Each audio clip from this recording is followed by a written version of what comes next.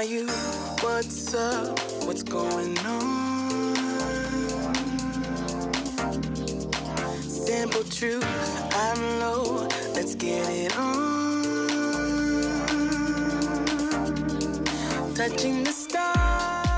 My last day in Singapore, which is really just bittersweet. I mean, I had such a great week here, but it is coming to an end. My last day of eating, I'm thinking noodles.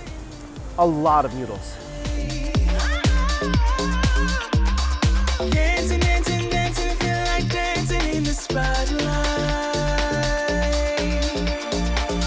First meal, let's start out with some mee pork. This place is bustling. It's like 9 o'clock in the morning on a Sunday.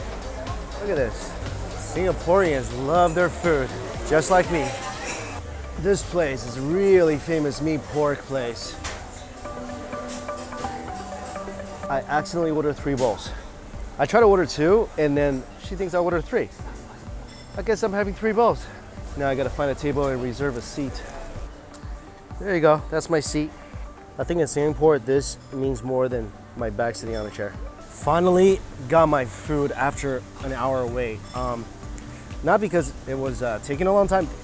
They forgot about my order, but hey, at least I got it. So I got 3 bowls and a bowl of dumplings. Inside each bowl, there's a couple of different types of meatball. I think this is a fish ball. This may be a pork ball, but look at this. That's a really bouncy fish ball. Oh, look at that. Slices of pork, minced pork, fish tofu, shrimp, egg noodles, chilies, sauce on the bottom. This actually smells so marvelous. And I have high expectations right now.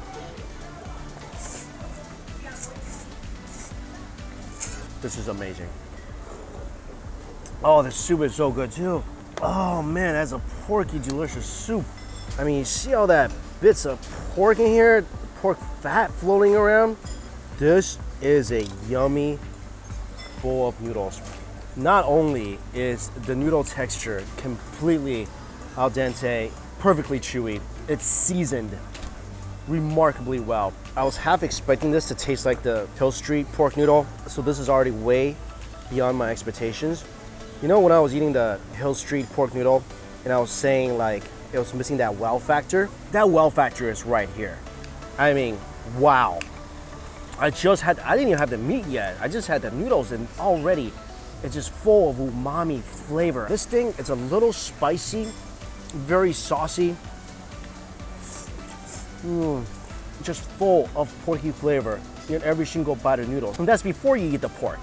You can also add your own crackling, and there's a little bit of sprouts in here as well. But the presence of pork is everywhere in this bowl.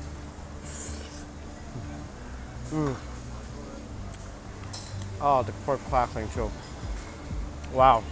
You can add as much crackling as you want. I think I made a mistake of not filling up my whole bowl with it. This is a great bowl of pork noodles. And the soup, you know, that's some concentrated, fatty, delicious porky soup. The fish ball is so bouncy and tender. Everything about this, I absolutely love it. Thinking back now, maybe I didn't accidentally order 3 bowls of noodles. Maybe on some level, I just knew. I always have 6th sense about food, you know? Shrimp is good too. I want to add a little vinegar in here just to give it another degree of flavor. Just a little bit, mix it up a little. A little vinegar was the way to go. I should have got more pork crackling. This is so much better than Hill Street, like night and day better. Although I waited a long time today, I do feel like it's justified. It is that good. Oh, also, I forgot about the dumpling. They look like they're soaked in that nice porky soup as well, so already it's got stuff going on for it. And it's a big sized dumpling. Huge wrapper. It's a good dumpling. I mean, the skin's a little too much, but it's got really nice flavor. But if you have stomach space to allocate, just focus on this. You're gonna have a really good day. So glad I got so many bowls. Also, it was funny when I went up to see the lady and I told her that I didn't get my order yet. She asked me how many bowls I ordered. I said 3. She's like, no. Little does she know the full extent of my love affair with noodles. All right, well, That was some darn good, tasty pork noodles. I think that's like the first good bowl of pork noodles I had in Singapore. Made me really happy. Gotta go to the next noodle place before the lunch rush. A Noodle Story. It's like a Toy Story, but a noodle story. It's adorable.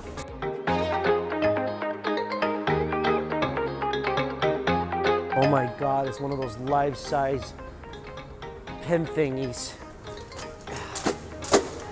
There we go. Maybe I should close my eyes first.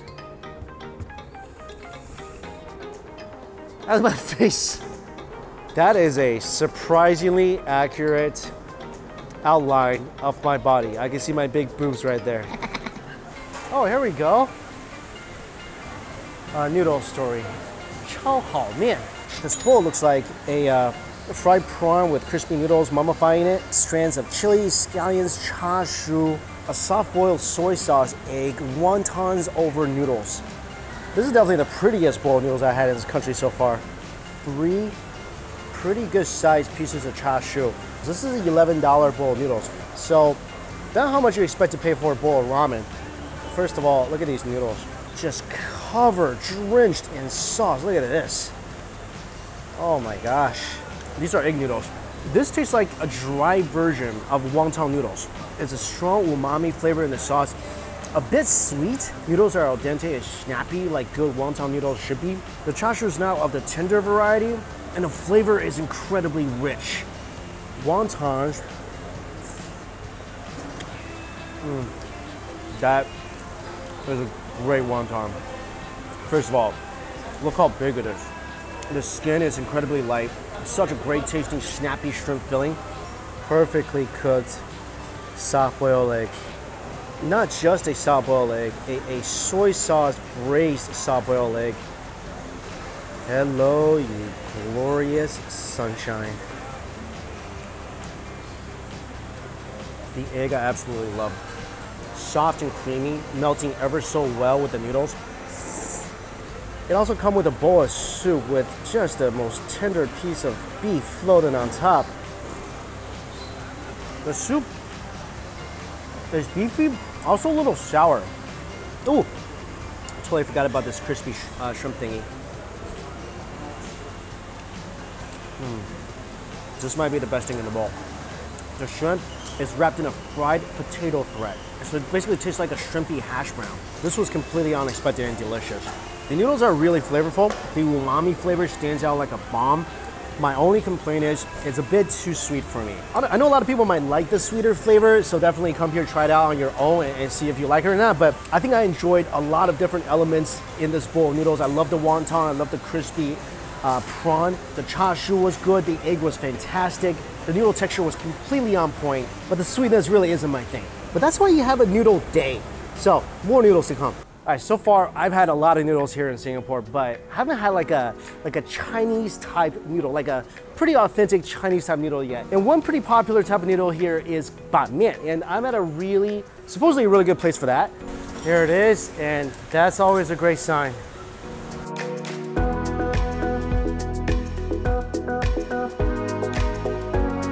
This is Lan Xiang, by the way. 打声招呼. She made this bowl of noodles. This is my ban mian, and I put extra white pepper on here. And there's little anchovies on top, dry fish on top, fried onions, pork, and here is the beautiful noodles. These are basically handmade noodles, and they make all the noodles from scratch at the shop. And it's a very traditional Chinese noodle dish. And this is usually not hand-pulled noodles. It's usually cut noodles.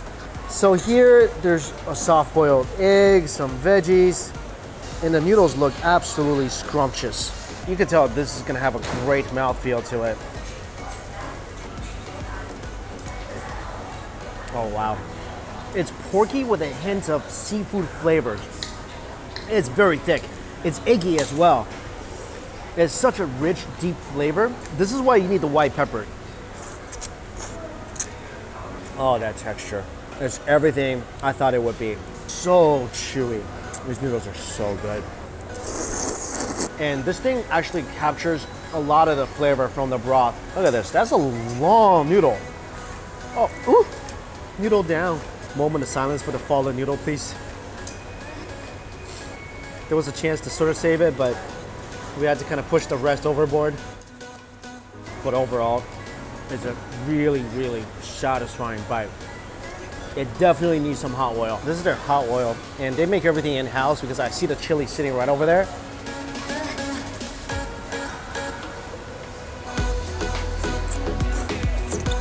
Oh, with a little spice element to this thing, it makes everything so much better. This is actually way better than I thought. When I saw this, I thought it could potentially be a little flavorless and flat, but apparently the only thing flat here are the flat noodles. This is something great to eat on a cold, snowy, or rainy day. Something that Singapore will probably never see anywhere else. This would be amazingly cozy comfort dish. Definitely on my recommend list. This is a really interesting vending machine system. Oh, that's pretty cool. Little titties. Whoa. I actually want one now. Look at all this. This is actually really adorable. On my way to eat some laksa. You cannot have a good noodle day in Singapore without some laksa. Last time I was here, I went to Sungai Road Laksa, which just blew my mind. One of my favorite laksa experiences ever. And this is another really popular laksa place. This is 328 Katong Laksa. It's a franchise that's really popular in Singapore. A lot of locals come here, a lot of tourists come here. And this became really popular because the owner actually beat Gordon Ramsay in a cook-off. So I'm excited to try this laksa. And just like the last laksa place I went to, you don't need chopsticks.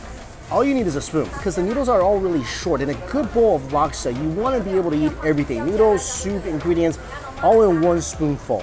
It's very important. Mix in my chili sauce and tons of noodles in here. I think there's some clams in here as well, seafood, fish cakes, sprouts, of course. Obviously, tons of chili, all soaked in this coconutty, milky broth. And again, spoon is all you need, and you want to get a nice portion of pretty much everything in this bowl.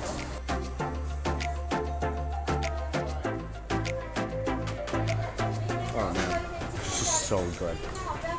I've been eating all day, pretty much non-stop. A bunch of different dishes and noodles, and one bite of this is like my first bite of the day.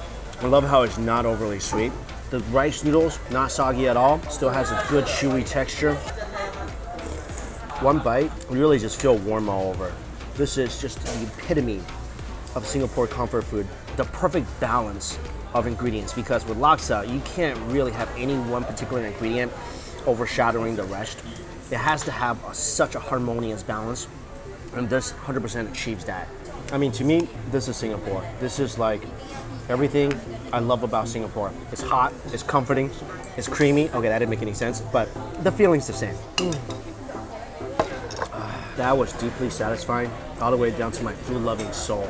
All right, dessert time. I know exactly where I want to go for dessert. My friend Ivor told me about this place, non-entree desserts. It's supposed to be one of the best dessert shops in Singapore. That's pretty. This has got to be one of the most adorable, too cute to eat desserts I've ever seen. It's a rubber ducky. This is the other dessert. Look at this. This is lava cake. So I think what's going to happen is I cut the top and let the chocolate melt onto my ice cream. All right. Oh, actually went in pretty darn easily. Oh, it cuts very easy. This cake is super soft. And there it is. The chocolate lava dripping onto the ice cream. Okay, I think the time for delicate maneuvering is over. It's time to get destructive. Crushing the brownie and the crispy cracker into the ice cream. Scraping some stuff from the bottom. There you go. It tastes like a great lava cake should taste. I think the whole experience of watching the chocolate drip down just makes this thing taste better. Now comes the most devastating part. I'm sorry, little ducky. Oh, this is gonna be harder for me than it is for you, trust me. Guys, look away if you're a fan of Daffy Duck or Donald Duck or all the Duck nephews or Scrooge McDuck or any duck in general. This might get a little gruesome. I don't even know where to start. I think the best way is just to take off the head. Oh man. I did not feel good doing that. And this is mango sorbet with pudding with lemongrass bubbles. Sorry about that, guys, but this ain't a Disney movie. That actually tastes pretty good. The pudding is smooth. The sorbet is very, very mangly. There are little sago pearls in here. So this dish is basically the cutest version of mango sago on the planet. I love this dessert shop. It is really, really fun.